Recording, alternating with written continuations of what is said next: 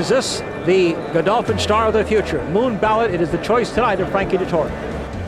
Moon Ballad had won the Al Maktoum Challenge second round, but had yet to register a Group 1 success.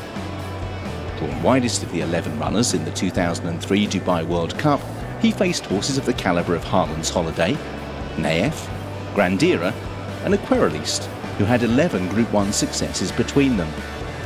Gates open, they're racing in the Dubai World Cup and Harlan's Holiday first out of the machine.